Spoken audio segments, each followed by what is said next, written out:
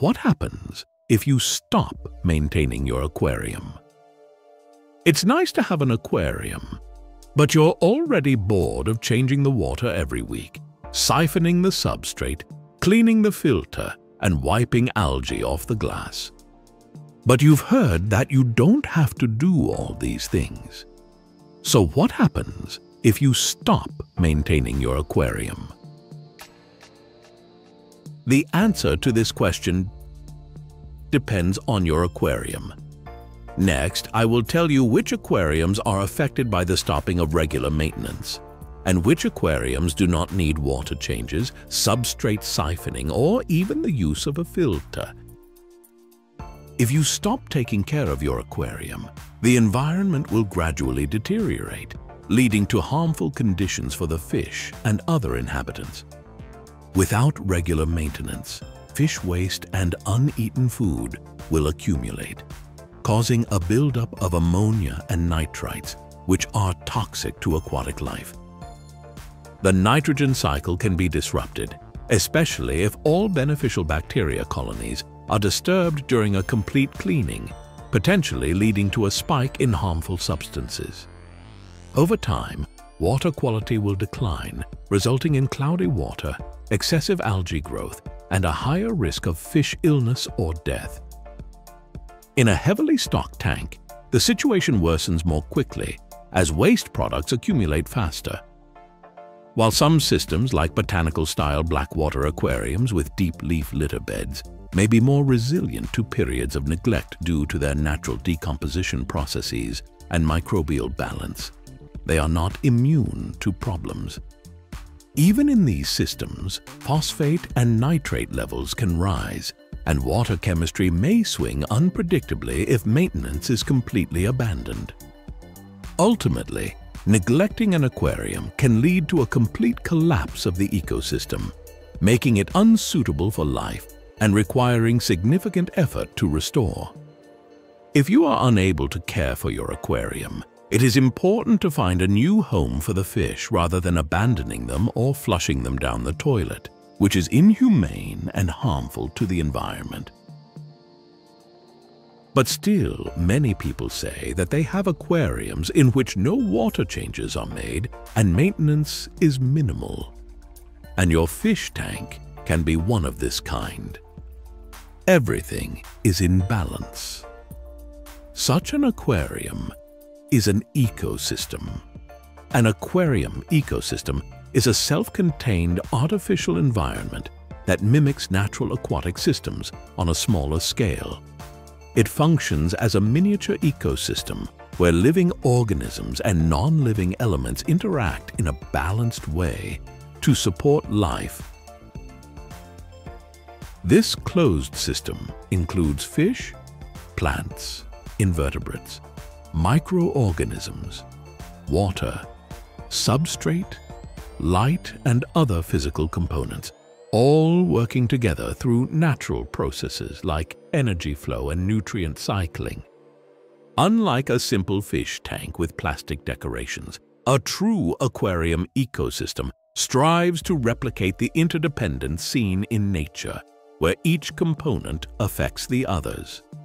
When properly established, it can become a self-sustaining or low-maintenance environment that requires minimal external intervention.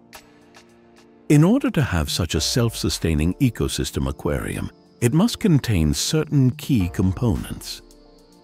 The key components are biotic and abiotic. It sounds a little complicated, but in fact, biotic components are those that are alive, such as fish, plants, microorganisms, and invertebrates. All have a role.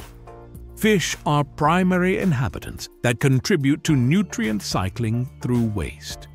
Live plants perform photosynthesis, produce oxygen, absorb nitrates, and provide shelter. Microorganisms. Beneficial bacteria like nitrosomonas and nitrobacter are crucial for breaking down toxic ammonia into less harmful nitrates. Invertebrates. Snails and shrimp help clean the tank by consuming algae and leftover food. Abiotic components are those that are not alive. These form the physical environment and include water, substrate, light, filtration, and aeration systems.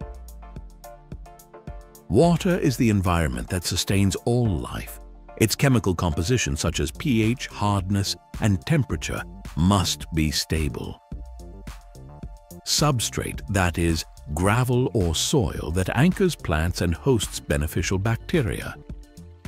Light is essential for plant growth and influences fish behavior. Filtration and aeration systems help maintain water quality and oxygen levels. The interaction between biotic and abiotic elements defines the health and stability of the ecosystem. But what actually happens in an aquarium? It is known as the nitrogen cycle. The nitrogen cycle is the backbone of a healthy aquatic ecosystem and begins when waste in the aquarium, such as that from fish and decaying matter, releases ammonia, which is highly toxic. However, beneficial bacteria convert ammonia into nitrites, which are also toxic. Another group of bacteria converts nitrites into nitrates, which are less harmful. Eventually, plants absorb nitrates as nutrients, or they are eliminated through other processes. An aquarium with a proper cycle prevents the accumulation of toxic substances and mimics the natural purification of water. But it is not just the nutrient cycle, it is also energy flow.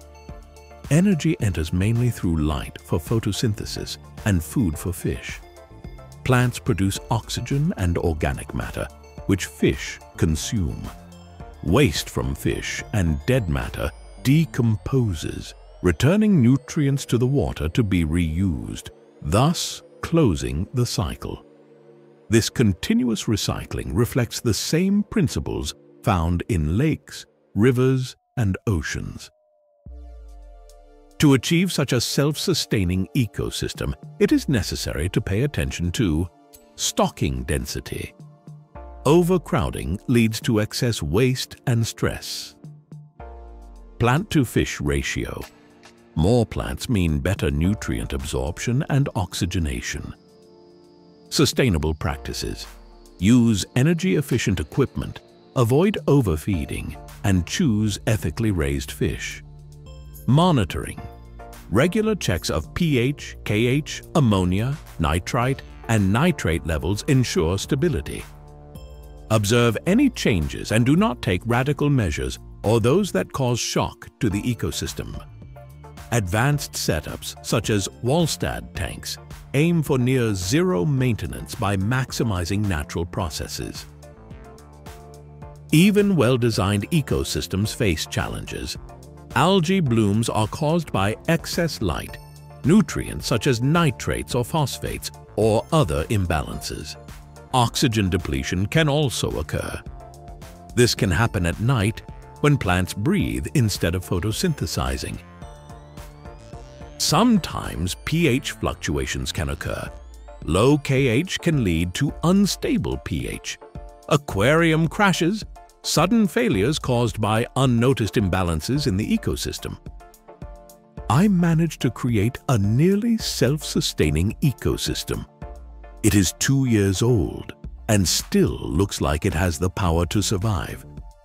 I don't change the water, I don't use a filter, and I don't add fertilizers. But I got here gradually. I initially exchanged water and used a pump to circulate the water. However, I never used fertilizers or any type of chemicals that could kill beneficial bacteria.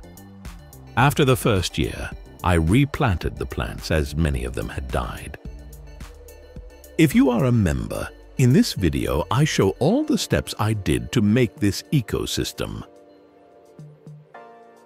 Based on my experience with this type of aquarium so far, I can say that self-sustaining ecosystems are achievable. But you have to relearn aquarium keeping.